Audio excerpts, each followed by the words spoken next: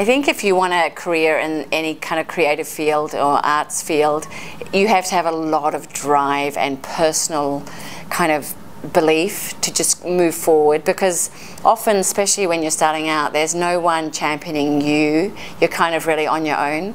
So you have to really go with that and kind of know that you're the one that's going to get the product out there, whether you're an artist, a visual artist, or a filmmaker. And I feel like the main thing you have to do is just start. You can't wait for someone to say yes. You've just got to pick up your own thing and run with it. And I feel like in filmmaking or in any different creativity, you really have to find a way to, you know, just make that the valuable thing you're doing at the time. So put your money into it and your energy into it. Get another job that pays for your passion so that you can really achieve what your dream is at the time and what your story is to tell. When you do that, I think it's really important that you begin it and you do all the sort of frustrating work in the middle, and then you finish it and you complete it.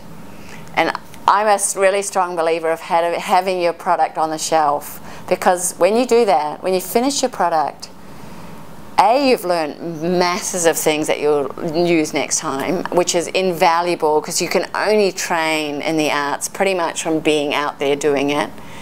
B, you've got a product that you can show people, so if you're knocking on someone's door for an interview or something, you have things that you can bring in, not just an idea that you thought was going to be good, but you're a person that begins and finishes a task, and that's like huge for someone to hear. They knew that, and they know what it takes to complete something. It's challenging, and I also think that you get some satisfaction and some sort of credence for yourself about being able to do that, and being kind of able to present your product to, say you make a film and you send it off to, you know, 10 festivals and one person says yes. It's so great. You feel so pleased with yourself, you know. It's great that your family likes it, but to kind of have someone in your industry really love your thing or say yes to it gives you a massive confidence boost. And next time you apply for money or a grant or whatever for your next project, you say, oh, I finished this and it was accepted for this, you know, festival, wherever. It doesn't have to be the big ones, it can be any size.